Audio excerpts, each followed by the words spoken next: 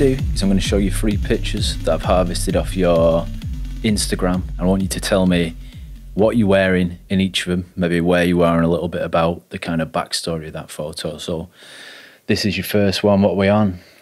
This is, I think I might have taken this photo either like the day before or on New Year's Day.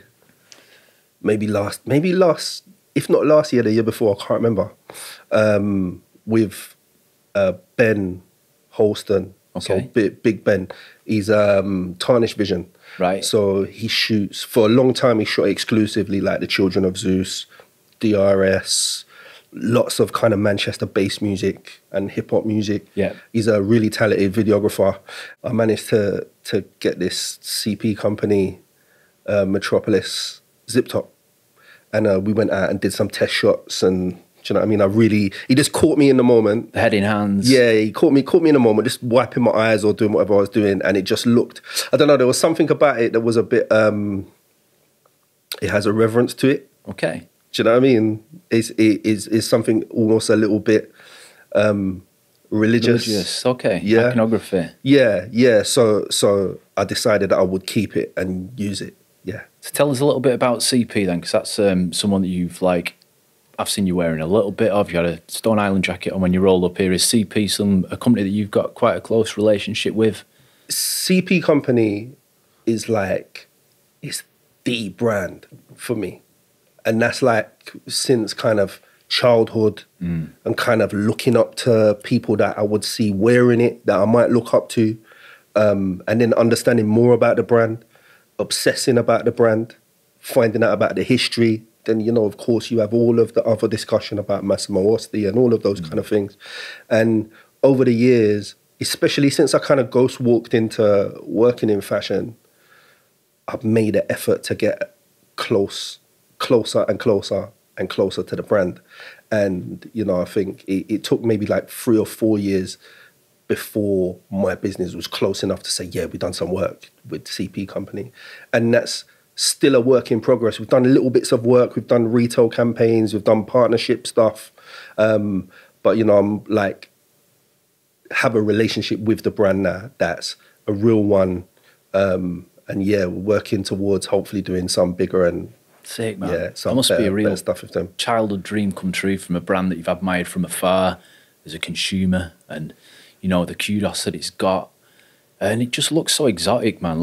You're in goggle top there, is it? Yeah, a lens top, lens on the left sleeve. Yeah. So I remember finding them on eBay when I first started going on eBay, and it just looked like no piece of clothing that I'd ever seen before. Just beamed in from another planet. Yeah, it's from the future. Yeah, it is, man. It's from the future. And, by the time you kind of get into understanding the science and technology that's involved in creating a CP company garment, if you're a little bit techie or a little bit into science, you'll just be absorbed by it. You'll be absorbed by it. You'll be reading about it for days and days and days. I mean, I've got a small book at home that I got with a garment, actually. I bought a garment and I received some information about the garment. There's over 230 proprietary technologies that they've invented. That's nuts, man. Do you know what I'm saying? Most companies do one if they're lucky, Right? So it's, it's an amazing brand. But I think it's the competitiveness of CP, wanting to be better, be first, do more. And, even if you kind of look at the kind of history, the Mille Miglia was a race. It was a Grand Prix. It was a 1,000-mile race. And you take that competitive level of thinking and you apply it to the sorts of people that you might see in the media or on the street wearing CP company. You understand that there's this competitive affinity that is just there. People get it. The people who get it, get it. Do you know what I'm saying? Yeah, it's man. why you'll see Skepta wearing it. It's why you'll see Stormzy wearing it. There's that competitiveness. The one-upsmanship, yeah. The one-upmanship of it all, whether that's through what you wear and you're one-upping what you wear, or if it's about your practice, maybe you're an MC or another musician and you're focused on being the best in your own thing. I feel like that affinity's there. Expert storytellers as well, Yeah. It's got those bits of history baked into the clothes with the technologies, man. And just good to chat about, nerd out about, innit? And also the archive, like their archive is just insane. And I had the opportunity to go to the archive in March this year. Where's this? In Milan? Bologna. Okay.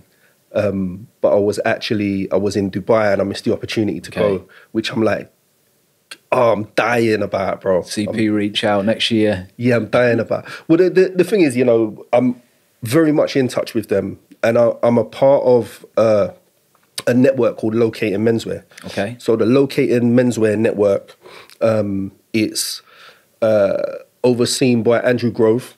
Yeah, Professor Andrew Grove. And it's a network of fashion and menswear professionals who come together. There should be an exhibition upcoming next year, but CP Company and Seven Store are very much involved in it. So like Lorenzo Osti and Enrico, who runs marketing, they're on this project as well. So it means that every sort of quarter or now and again when we all meet up, we all kind of get to sit and talk to each other. So I'll be talking to them live and direct. Bet the wine's good on that table. No, it's all tea and biscuits, man. Is it? Okay. Yeah, it's all tea and biscuits, bro. Have a look at this one. This is your next fit pick breakdown. Where are we at here? So that is at the studio in Ancoat Studio. And this was shot for Moss. Of suit fame. Yeah, Moss, you know, and they're known for fine tailoring, they're known for high tailoring, but we're kind of working with them to help to shift that perspective a little bit. Okay. So that people understand that as a brand, it's amazing high quality tailoring. You know, I think that they had a royal warrant like for a long time, I think since maybe like the late 1800s or early 1900s maybe. I've heard that before. Is that where you reach a certain level of tailoring and get it's rubber stamped kind of thing? Yeah, you know, like when you look at I can't remember what has it, like baked beans. You know, like your tin of baked beans that has like that royal stamp on it, or do you know what I mean? Yeah, that's like a royal warrant, right? Okay, yeah. So I think that they've had one for a long time. You know, like Burberry and some of those brands have as well. It's legit, basically. Yeah, it's legit. Yeah, it's a proper seal. It's a seal of approval. Yeah. Whether you're a monarchist or not. Do you know what I'm saying? You know, like, yeah, we won't get into that. Okay, that's all mad, isn't it? Yeah, it's for another time.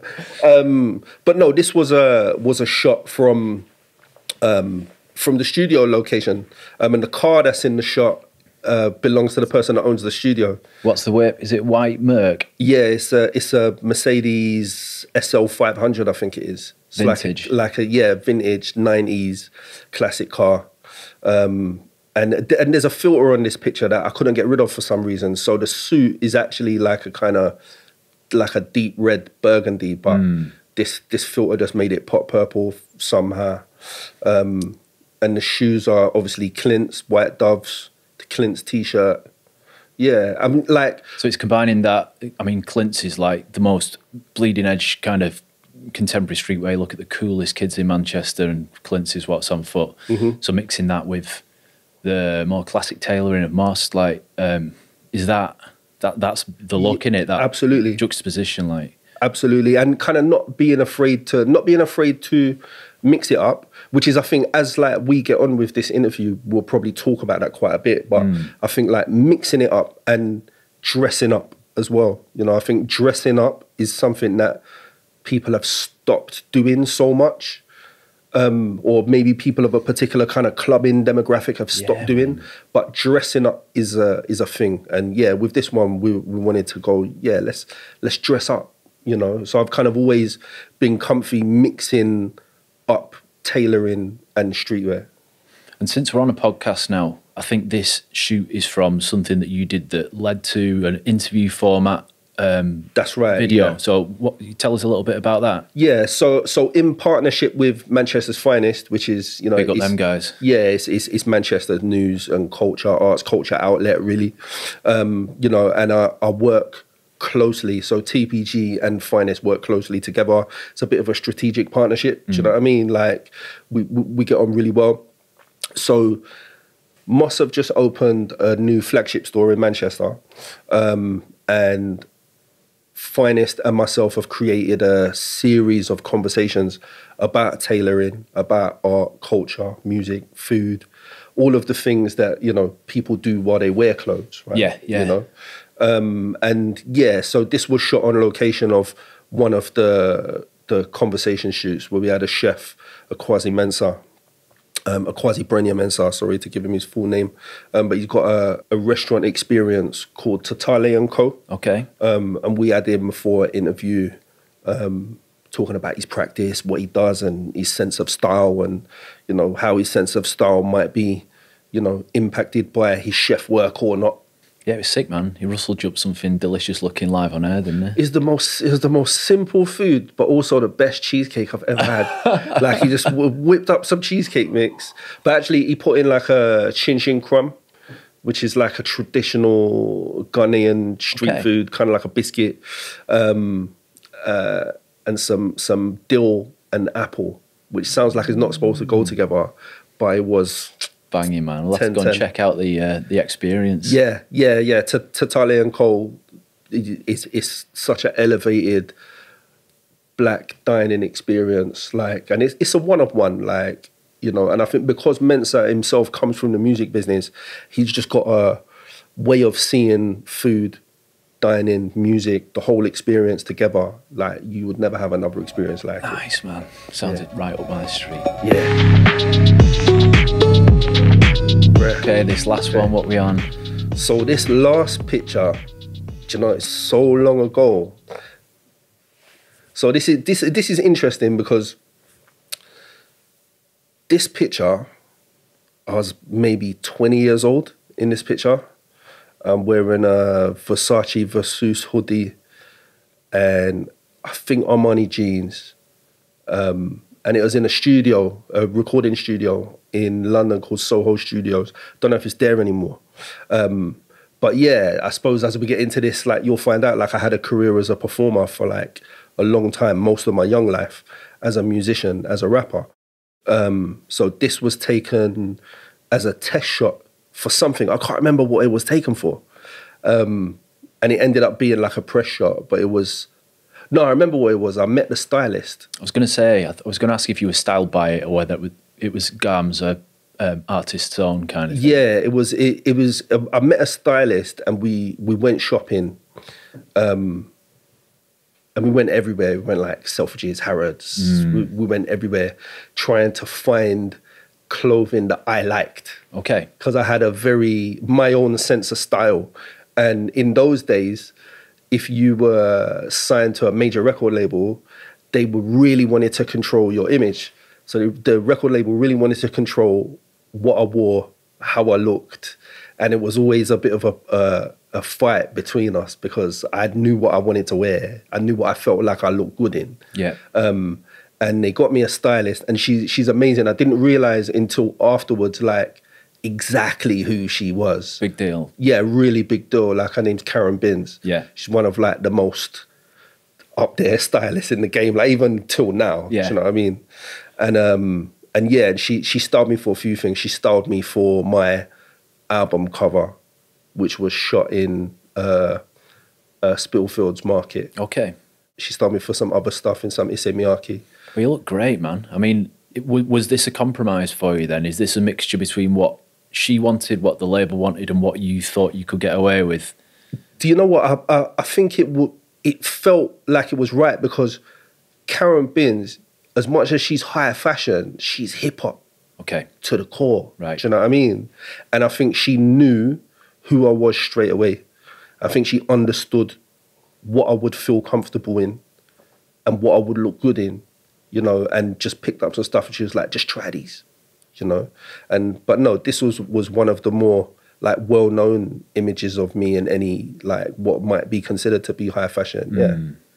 Big brands, man. Must have felt good as a 20-year-old because I couldn't have afforded Armani jeans and do you know Versace tops. It definitely felt good to get hands-on with it. And do you know what? In those days, like, I knew what I liked, but there was a lot that I didn't know about fashion, and there was a lot of brands that I didn't know and hadn't been hands-on with. So meeting stylists, like Karen wasn't wasn't the only stylist that I worked with, but meeting stylists who could inform you and share what was on their reel with you and tell you about it, you know? Like, up until then, like, I didn't even know that Issey Miyake made garments. I thought it was just aftershave. Yeah. When I was 20 years old. Do you know what I'm saying? Timeless scent, that one. Do you know what I'm saying? Like, I thought it was just aftershave. Yeah. So, you know, for her to like put me in a Issey Miyake jacket and for me to understand that, it meant that, okay, if I was going out shopping and all of a sudden I'm this young person, I've got all this money, now I know where I can spend it in a more discerning way, right? Man. Yeah, sick. Oh, lovely stories, mate. Thanks for sharing them with us. Appreciate it. Cool. My mind is breaking. Strangers. Oh, I get so much by strangers.